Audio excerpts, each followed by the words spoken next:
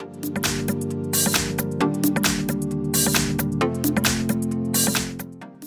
I've got Xiaomi Mi 11 Lite 5G, and let me show you how to change wallpaper on this device.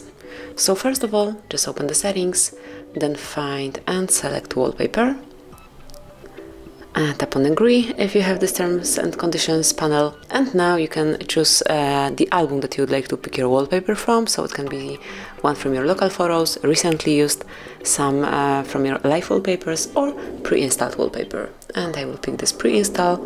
Here we've got all the options, and then just pick the one that you would like to apply. Just tap to preview. This is how it will look like. If you slide, you'll be able to see all of them, so it's pretty useful, and you can easily check how some particular wallpaper will look on your screen, on both lock and home screen. And let me go, for example, with this one. Or maybe that one. Yeah, I do prefer this one. Then tap on apply, and finally decide if you want it to cover your lock screen only, just your home screen, or both of them. And I will pick both. And that's it. As you can see, wallpaper has been applied, and it's on both your home screen and also lock screen.